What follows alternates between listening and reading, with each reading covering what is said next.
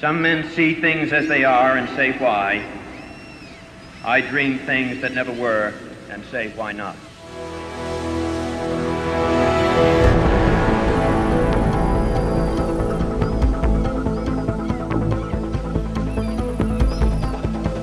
This is Iceland, at the very end of the Earth. It's here that a leap in economic evolution is taking place. It's a jump that's set to impact the life of every single human being. This rugged landscape is one of the places where blockchain technology is being used to transform the very way the world views money. Infrastructure that supports cryptocurrencies like Bitcoin and Ethereum calls this place home.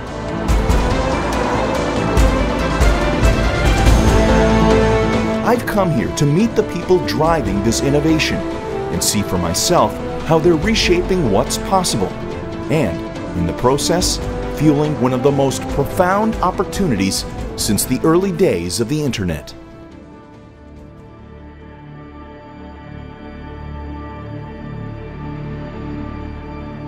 This facility consists of more than 25,000 cards. If you put all the computing capacity and if you sum it up all together, there is more computing power than the world's #1 supercomputer.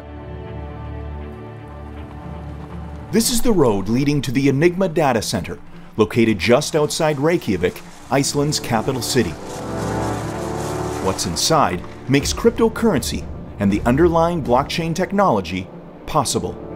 I'm Marco Streng, the co-founder and CEO of Genesis Mining, which has become the largest cryptocurrency mining company in the world. We're in the middle of a gold rush. A German mathematician, Marco is the man who built the Enigma facility. He's leading a global revolution in finance via blockchain technology. His company, Genesis Mining, has over 1 million customers. Blockchain is my life. It's getting more and more clear that it will play a significant role in all of our lives. It's a fully transparent system. It's fully decentralized. You don't need any kind of trusted element, and you don't need a central entity. The real genius of blockchain technology is its authenticity. It allows anyone to enter into a business transaction with someone else without needing to go through a trusted intermediary. The system itself verifies the transaction.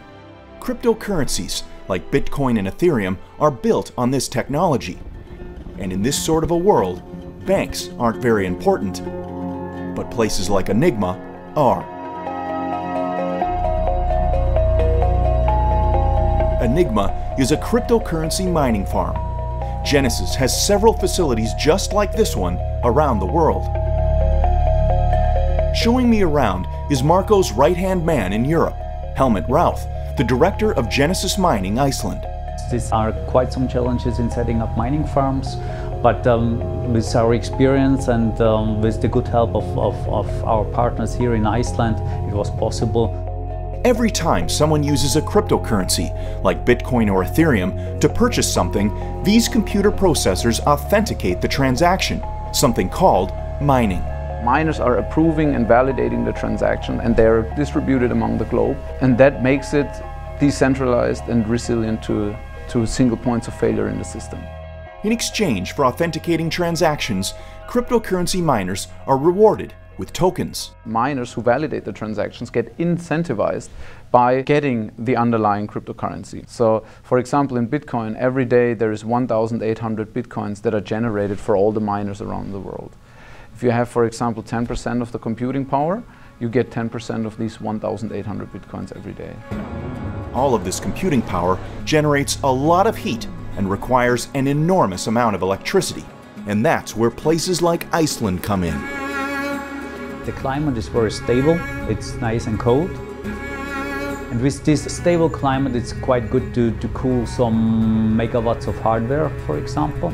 And also, there's an economical aspect on that, because using geothermal electricity is definitely better for us than using nuclear power, for example. There's no financial asset in the world that's experienced the exponential growth in value that cryptocurrencies have. This is due to their potential and the potential of the underlying blockchain technology, which at this point seems almost limitless. The blockchain will disrupt nearly every industry, from purchasing groceries to heating your home. Everyone, from banking to government, is racing to develop the technology. I always compare it to the beginning of the internet because people realized that this is something big, and then it ended in the kind of dot-com bubble where it was completely insane and all those companies were overvalued. But we should never forget that from the ashes of the dot-com bubble, the biggest companies in the world arose. And in the blockchain, we're seeing now, in my opinion, I'm clearly seeing the analogy here. And Genesis Mining, since we were there from the beginning on, has the potential to be one of these giants. And we want to leverage on that. And it's my life to make this happen. A chance meeting in China with a Canadian tech expert would provide that leverage.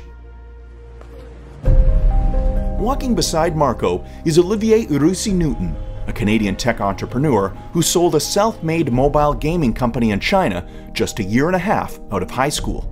About a year and a half ago, I was in China on business, and I bumped into some old pals. They were kind enough to invite me out to dinner in Shanghai that evening. It was sitting next to Marco Streng, and was quite interested in the mining operations and businesses that they've set up.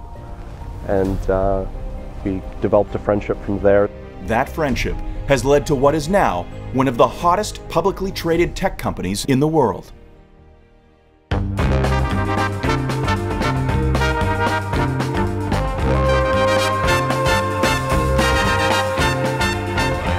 This is Vancouver, home base for natural resource and entertainment magnate Frank Giustra. He founded Goldcorp, a top global gold miner, and Lionsgate, one of Hollywood's most successful film studios. Olivier made the introduction, introducing Marco to Mr. Giustra. This introduction to Marco was very serendipitous for me because I knew very little about blockchain and very little about cryptocurrencies. And at first I thought, well, you know, I'm a traditionalist. You know, I'm going to buy my gold and put it, you know, wherever you put gold to make sure that it's the protection, the ultimate protection against everything. But I was urged to look deeper into it, and I did. I spent a lot of time reading about the cryptocurrencies and specifically about the blockchain technology, and after a few months I was really amazed, and like many times in my life I saw an opportunity. The opportunity has become HIVE Blockchain Technologies, a public company listed on the TSX Venture Exchange. By combining the expertise of Marco's Genesis Mining with Mr. Giustra's Fiore Group, HIVE's goal is to build a global leader in crypto mining and establish a solid platform to launch other related businesses. We were the first in terms of being a public company, raising enough capital to be a significant first mover. And I think we have ahead of ourselves something that is truly revolutionary. Genesis has already sold 2 data centers in Iceland, including Enigma, to HIVE. And HIVE has the option to purchase 3 more.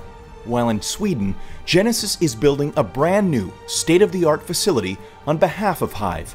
Genesis is HIVE's largest shareholder, holding around 30% of the company, and will operate HIVE's data centers moving forward. So Genesis and HIVE's interests are aligned. This is San Antonio, Texas, a city with a massive U.S. military presence. It's also where Frank Holmes calls home. It's a multi-billion-dollar opportunity.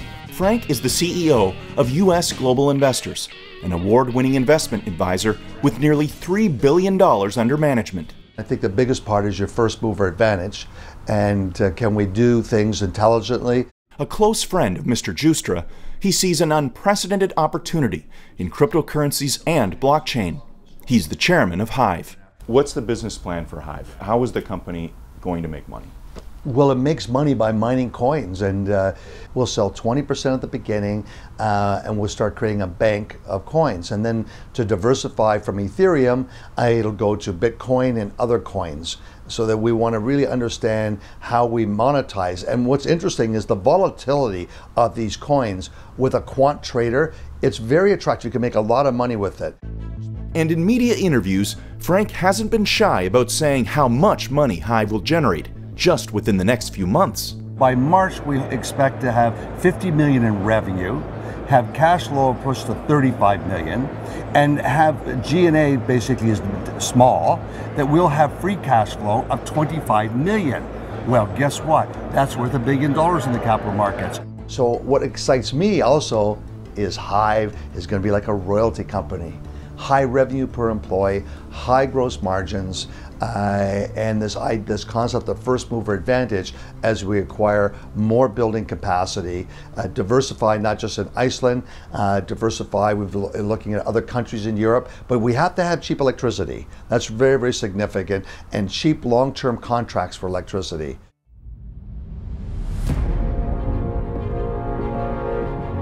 This is Switzerland. Postcard nearly everywhere you look. It's also home to Crypto Valley, better known as the Canton of Zug. The Swiss government is building the world's leading blockchain and cryptographic technologies ecosystem, one designed to attract the best and the brightest talent and companies. Combined with some of the lowest corporate tax rates in the Western world, it's why HIVE is opening an office here. An investment in HIVE is different than owning just the underlying currency. The longtime director of Macquarie Capital Markets Canada, HIVE CEO Harry Pokrant was an early adopter of Bitcoin, mining the cryptocurrency at his home. A creative thinker, he's not concerned about the volatility of cryptocurrency prices impacting HIVE's bottom line. As prices fall even, other miners drop out of the business. So then what happens when prices fall is we actually end up gaining market share although the price is falling. So then we end up mining more coins as prices are falling. And these other miners leave the business because they can't afford to stay in it. Because they're losing money. At that point in time, it's cheaper for them just to buy the underlying currency than it is to mine it themselves. Mm-hmm. But because we're in one of the lowest cost jurisdictions in the world, you know, we will be more likely profitable than the other miners in the rest of the world. So you have a very unique ability to make money under almost any scenario. Yeah, yeah. And like it's not like the network can stop verifying transactions, right? So it'll find it's supply and demand. It'll find a level where mining has to happen, and being in that low cost jurisdiction, then we'll be the guys mining. Working alongside Harry and Frank to open the Zug office is HIVE director Toby Abel. For us, it's very important having partners here. A tax lawyer with extensive experience in the cryptocurrency space, he sees a wide open future. With HIVE Blockchain, the opportunities lie not with only with the growth of the cryptocurrencies, but with all use cases combined of blockchain and of cryptocurrencies. This game will evolve. It's not going to stay static. There's nothing static. It's a very dynamic process that's taking place here, and we just have to figure out how to stay relevant and part of what will be a technology that is not going to go away. Blockchain technology definitely isn't going away, but for some, there is a question mark casting a shadow over the future of cryptocurrencies. You know that there's a lot of fear out there about cryptocurrencies, and mainly it revolves around how governments are ultimately going to address this question. And the fear is that if the US government decides to outlaw Bitcoin overnight, the crypto market dries up, and obviously it's going to impact you guys. What do you say to that argument? If the US does say no more Bitcoin, it's too late. It's a decentralized mechanism, and countries like Japan, the third biggest GDP in the world, have accepted it. You know the big reason why Bitcoin and Ethereum exploded in the past year? It's because South Korea, consortium of banks, all of a sudden started using it. Japan, Singapore. It's true. The decentralized nature of Bitcoin and other cryptocurrencies make them impossible to shut down.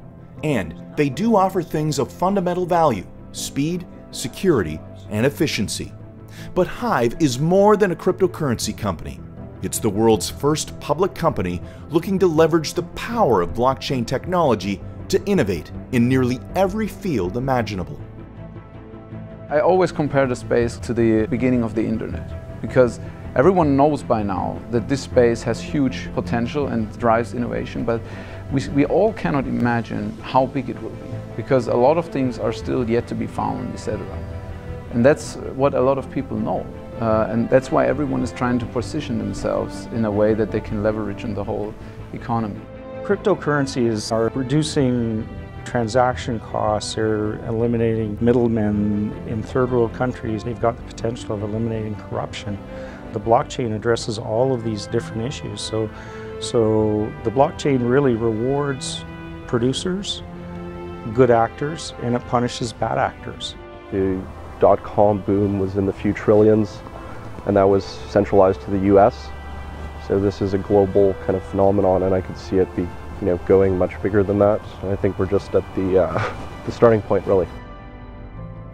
10, 15 years from now, we're all going to look back and go, we were there at the beginnings of something that was revolutionary. Some men see things as they are and say why. I dream things that never were and say why not.